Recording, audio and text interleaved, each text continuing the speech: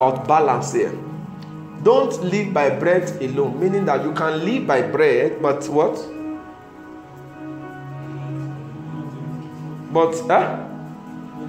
But that should not be the only thing that will sustain your life. The word bread there means food. Bread can be your pounded yam. Anything we eat is bread. Are you there? So Jesus is now saying that don't live by bread alone. You will need to add spiritual what? Spiritual meal, spiritual diet to it. Are you getting what I'm saying?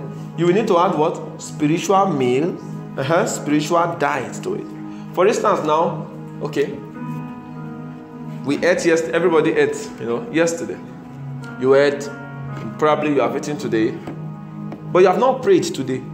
If you can live days without doing any spiritual engagement, you are eating, feasting, but you are not reading the Bible, you are not praying, you are not studying, you are not doing anything spiritual. What are you doing? It means you are living by what? By bread alone, and you are violating the statement of Jesus. Because according to Jesus' recommendation, what he said is we should not live by bread what? Alone. So that, and this defines the life of a carnal man. When I say man, I'm referring to both the male and the female. This defines the life of a carnal person. A person that is carnal lives by bread alone. It doesn't want anything that is spiritual. It just wants to be neutral. That's a carnal person. Are you there? Thou shalt not live by bread alone, but by every word that comes out from the mouth of God. And that word bread also can also mean information.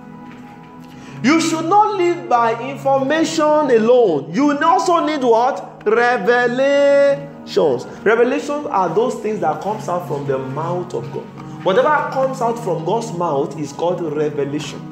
Whatever comes out from people is called information. So you are not supposed to live on information alone. Add revelation. Because information moves you, information gives you edge in the earth realm. That's what information does. Information gives you an edge in the earth realm, but revelation gives you edge in the spiritual realm. So you see beyond the physical. That's revelation. Are you there? And I told you, whatever comes out from the mouth of God is called what? Revelation. So Jesus said, thou shalt not live by bread alone, but by every word that comes out of the mouth of God. He was also speaking about revelation. Praise the Lord.